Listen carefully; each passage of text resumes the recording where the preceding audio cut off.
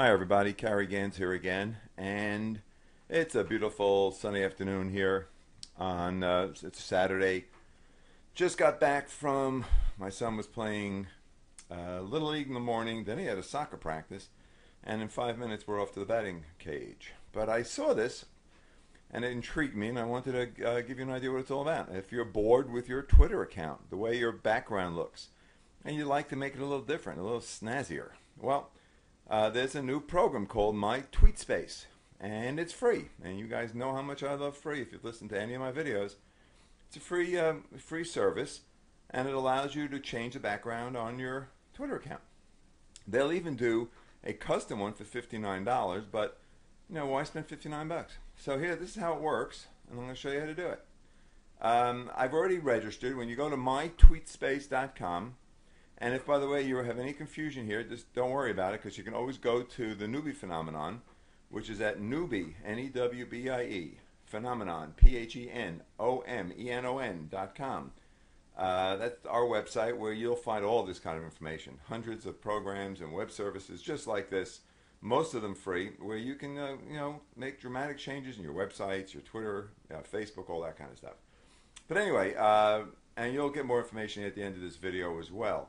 But let's go ahead and show you how to use MyTweetspace. Well, you'll go to mytweetspace.com and you'll register.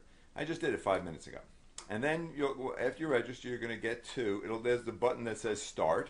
So you'll start this little wizard. And the first thing you're going to do is, if you want, is to upload your photo. Now, I did that. I'm not really happy with the photo, but I wanted to get this done for now. I'm going to see if I can't find a better picture, because you have to find something, then you'll see in a minute why I'm saying that.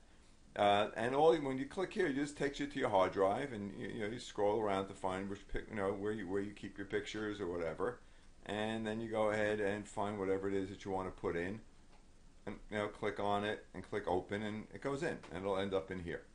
Do the same thing for your company logo, and then you go click to find a background. Now, I'm going to suggest that if you're going to use a photo and a photo frame, that you go ahead and you make sure you use a background that's got black empty space on the left hand side. I'll show you what I mean. If you use it, and there are lots of backgrounds, so if you're not going to use a photo, go crazy. But if you use something as like this, which I'm going to show you now, and you preview it, it gets real busy over here. It looks kind of weird. So and you can always change it, so you can fool around with this as much as you like. And I went into the vector pack, and I sort of like this one over here.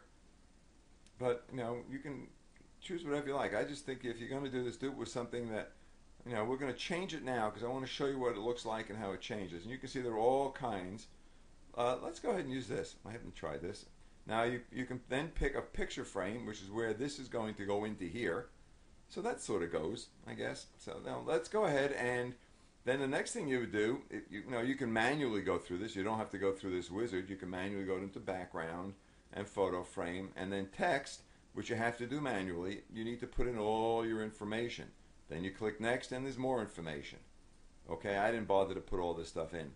And you can put in all more information, and it'll go into your account.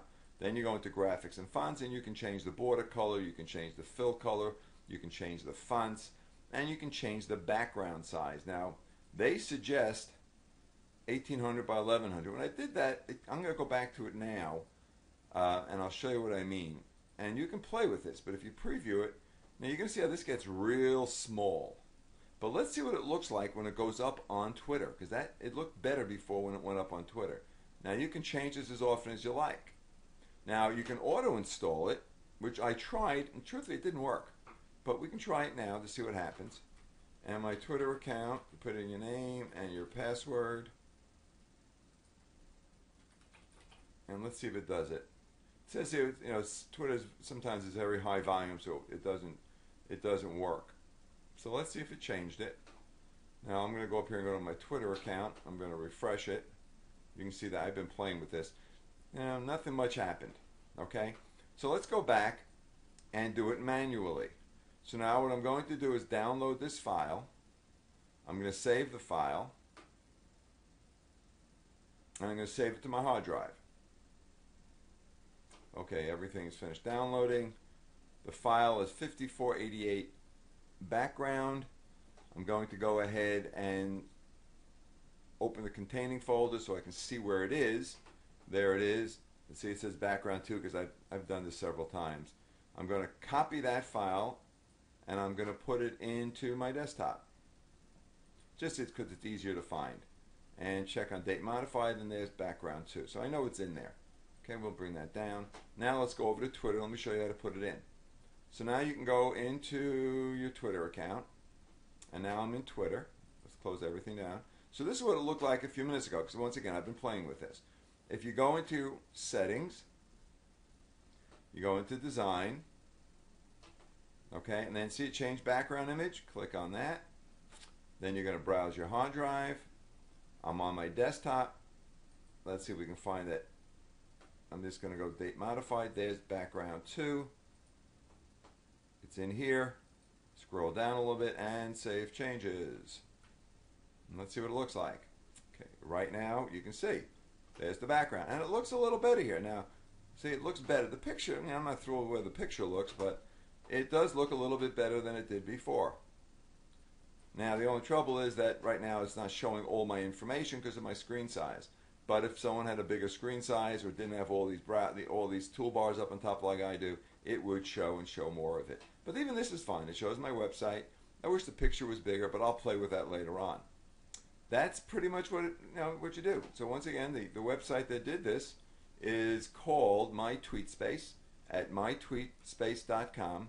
Or you can find this and lots of other information, hundreds of programs, similar to this, ebooks and reviews, and I even have tech support ratings so that if you're like this would get pretty much a 1 because there is no support. And that's an important factor whenever you're looking at this. You can see here there is basically no support. There's a contact button. Let's see what contact does for us. All right, it's an email, basically an email. So they'll get a 1 rating on the Newbie Phenomenon. Because now if you had a problem, you'd have to sit and wait for them to respond. And that drives me totally crazy. That's really about it. So that's mytweetspace.com. Go ahead and do it. And it's free, so that's kind of cool. And you have nothing to lose. Enjoy it. Have a great time, and we'll see you at the next video.